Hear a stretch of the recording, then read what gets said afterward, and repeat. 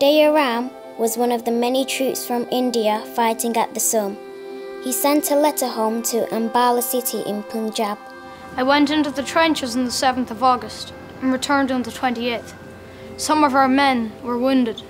I'm not permitted to go into any fuller detail. The battle is raging violently, and various new ways of fighting have been introduced. The ground is honeycombed, as a field with rat holes. No one can advance beyond the trenches, and if he does, he is blown away. Mines ready charged with explosives, bombs, machine guns and shells are mostly employed. No one considers rifles nowadays. Serviceable rifle ammunition is lying about, as plentiful as pebbles. At the trenches, thousands of mounds of iron, representing all the exploded shells, lie on the ground.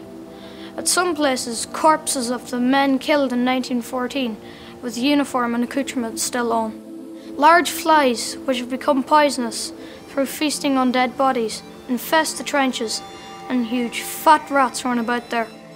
By the blessing of God, the climate of this country is cold, and for that reason corpses do not decompose quickly. It rains frequently, which causes much inconvenience. At the present time, we are suffering, as the horses that are tethered outside and the rain have converted the ground into slush. Sometimes we have to march in the rain, and the cold is intense.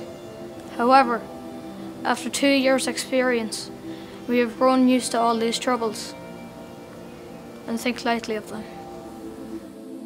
I have lots to write about, but I have no leisure, nor I have permission to do so.